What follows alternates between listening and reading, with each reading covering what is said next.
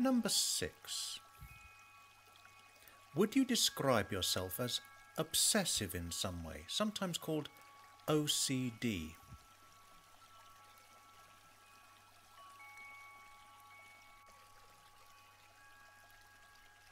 Number 7. Are you an organized person or a messy person? This doesn't necessarily mean if you like doing the housework, but more, do you do things in an organized way or more haphazardly?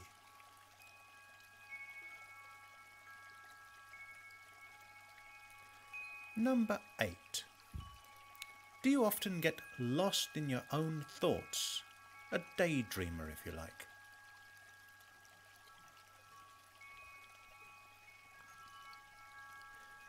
Number 9. When you have time to kill and you can't do anything else, for example on a journey, do you have headphones on or some other background noise? Or do you prefer the silence of your own thoughts?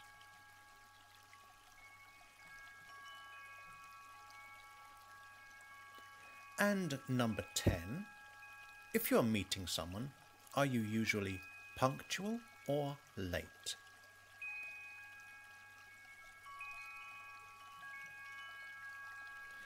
That's all the questions for now, and the more views this video gets and the more people that participate, the more accurate the results will be.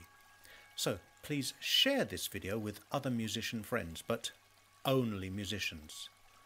As always, thank you for listening, and please tune in next Thursday for more ramblings of a music teacher, when I might be able to talk about some of the results of this video.